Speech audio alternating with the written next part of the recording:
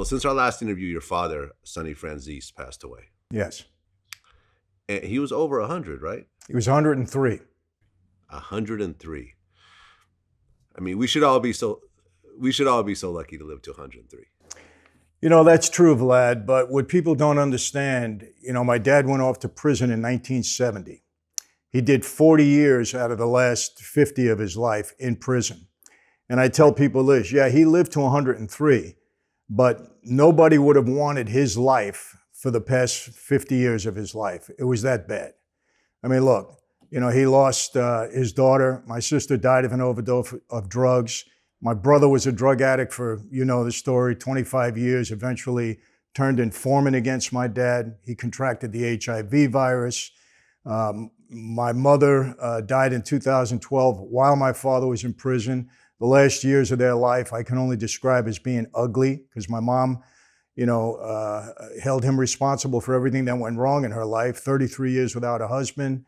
And it was just, you know, one thing after another for him. So he suffered greatly those last 50 years of his life. But yeah, I mean, look, he was a fighter. He was strong. He had a strong will to live. And at least he died out of prison, which for me was a blessing for him.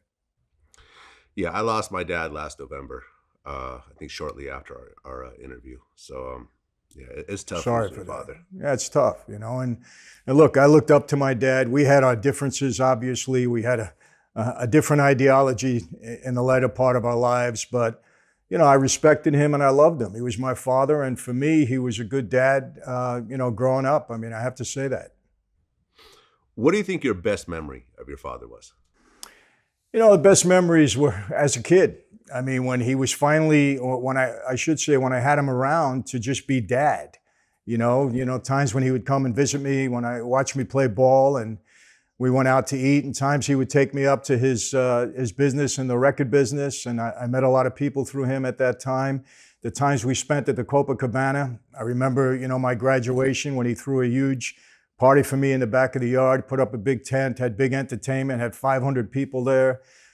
He took me to the Copa to see Dionne Warwick. Me and, you know, my whole class, it was probably about 50 of us.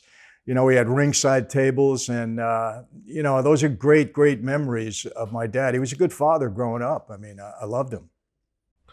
What do you think it was your worst memory? You know, I mean, seeing him, you know, carted off to prison for what I thought would be a death sentence, 50 years, visiting him in prison at times, you know, and the times when, you know, contract on my life that my dad went along with, I was told, even though he denied it. You know, those things hurt, and you know, it's hard to rationalize something like that. So those are tough memories. Yeah, I'm sorry for your loss. How's the funeral? You know, I didn't go, Vlad. There was some trouble brewing in New York at that point in time, and I paid my respects with him quietly when nobody was around. Okay, so you mean to tell me that going to that funeral might have caused a violent outburst somehow?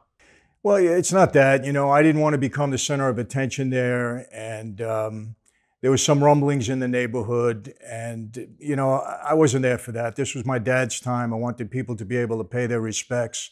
I had seen him not too long before that, so I paid my respects very quietly to him by myself, and I felt that was the best way to handle it.